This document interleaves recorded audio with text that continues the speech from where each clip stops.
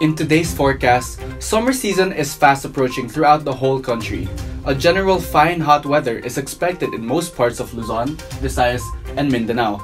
Occasional light showers are expected within Mindanao and Visayas, while generally dry within areas of Luzon. During this dry season, the temperature are about to rise as well as humidity in the atmosphere.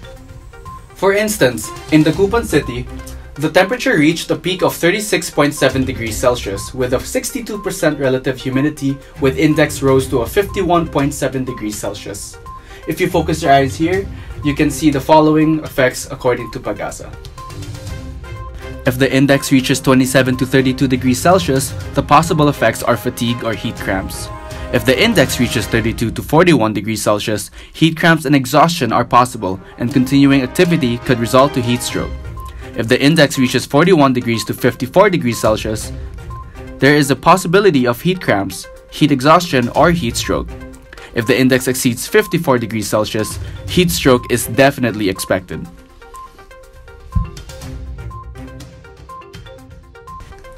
And this has been Raphael Bachar for Weather Ngayon. Thank you and have a good day.